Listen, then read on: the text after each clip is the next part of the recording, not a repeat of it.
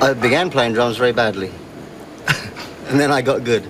No, I started to play drums when I was given a drum when I was 3 years old. And I remember that. One drum, toy drum.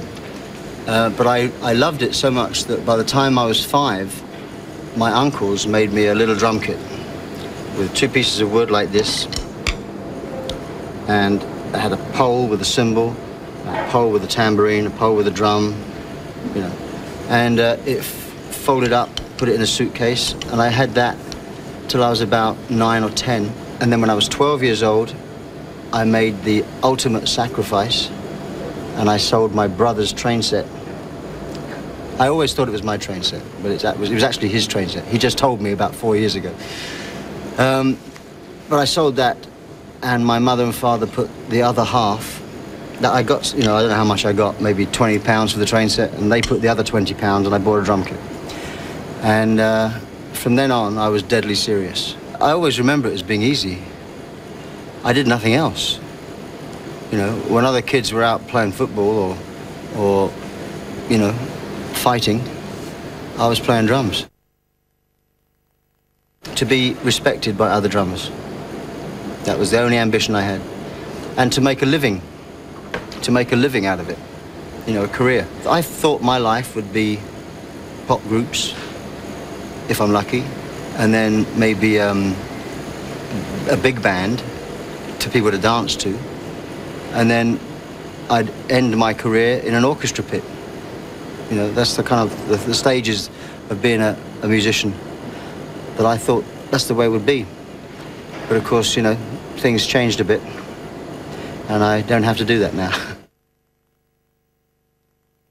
My first professional group was the Flaming Youth, and we actually, the guys in Flaming Youth had a group before that with a different name.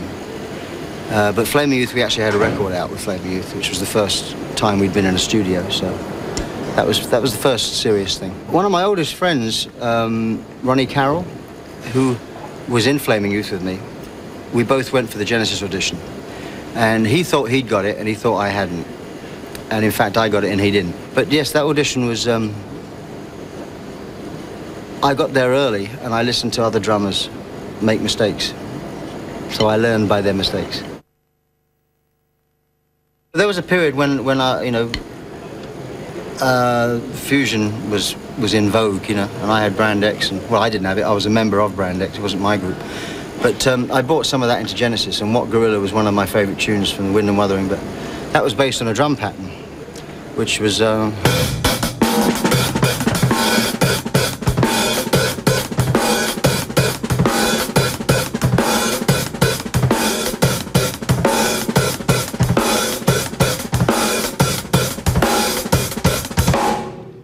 And then we wrote the song around that.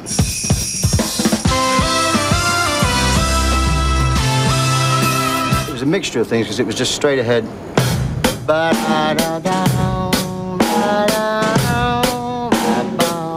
Which is straight ahead, kind of John Bonham, Ringo almost. But then in the middle,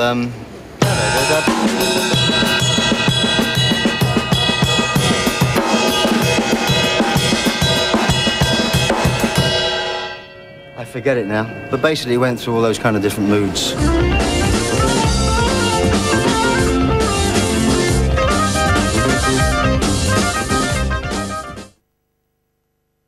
I sang in my school group.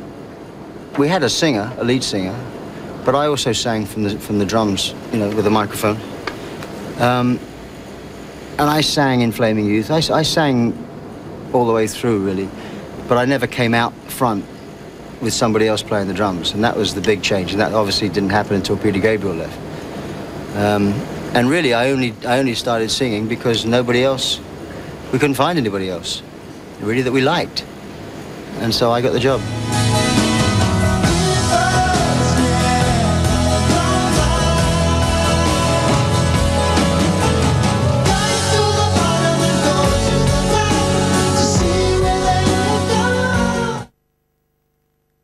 It was luck, yeah, or bad luck. I mean, it was a divorce, so that kind of led to that. what it did, it led me into a situation where, to occupy my time, I started to write songs, and I started to learn how to operate my home studio. And I started writing songs, and I started recording those songs, and then after I'd finished doing all that, someone suggested putting it out as a record. But I never meant to make a solo record. It was just me having fun at home, really.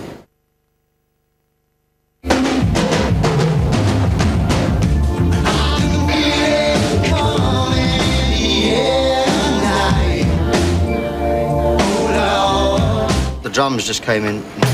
I can feel it coming in the air tonight. And then when we got to the studio, we were playing around with the sound in the studio, me, Hugh Padgham and myself, and it came up, you know, it's all been a pack of lies. Sorry about that. But that was just what I played on that take. You know, earlier takes I probably played. I can feel it, you know. But at that particular take, it was.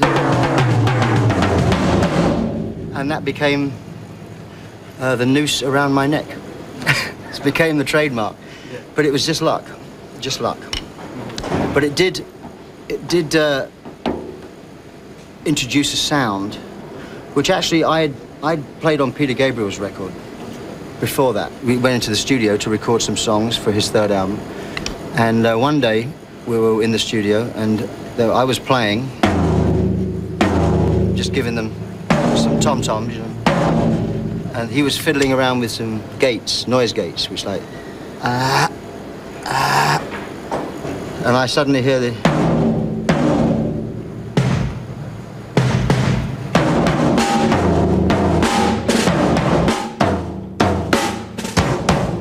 Peter said, he put his finger on the button and he said, just, what's that? I said, it's nothing, just fooling around. He said, give me that for 10 minutes. So I did 10 minutes. And he put this song that he had, Intruder, he put that on top of that rhythm. I know something about...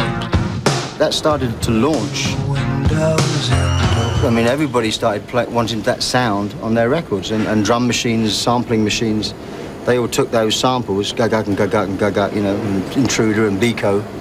Biko was another one I played on of Peter's. And they took those samples and, you know, they became on everybody's record then. You could have Phil Collins on every record if you wanted it to. Not something that people would want to do now, but then they did. I don't look like a stereotype rock star, you see, so therefore I can't be something I'm not. So I've always been... I've always found that kind of image thing a little embarrassing. So I've never cultivated it, really. I'm just me, which is not a lot, really. One would be a hypocrite if one was to say that one, you know, hasn't done this and done that and tried that and tried that. But really, quite tame by comparison to... We were always too embarrassed with Genesis, you know. We always got guys at our gigs, you know, guys with hats and long range, with lots of albums under their arm, you know. Hello, Phil, can you sign this? You know, we didn't get lots of girls at our concerts. That particular avenue of pleasure was sealed off.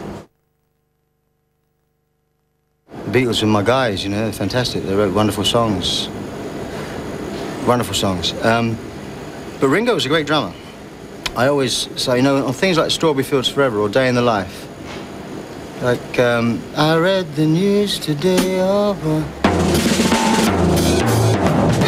English army had just won the war.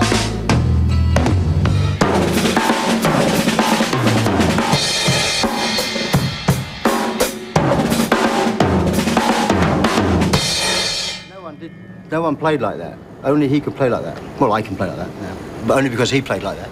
He invented it.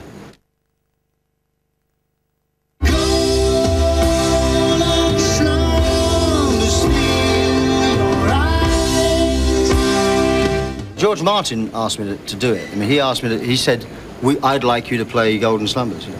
But that's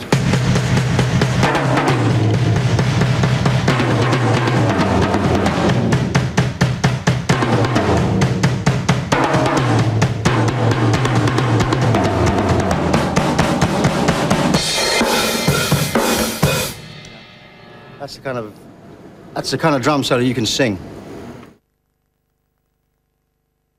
What is techno music? I mean, my son plays me some stuff that if I call something techno music, he says, no, man, this is trip hop, you know, or this is acid folk, mystic. This is, you know, progressive jazz, or I don't know. I don't know about the names. There are too many names, you know, too many names and not enough music. I wouldn't rule out the possibility of me, at some point in my life, working with Tony and Mike again. Not as Genesis, you know, or Peter, yeah, or Steve. I mean, any group of us, we like each other and we like to write with each other, but we don't want to necessarily call it Genesis, you know. I mean, we may write something together because we enjoy writing, but it won't necessarily be called Genesis. I've left Genesis. Watch my mouth. I've left Genesis.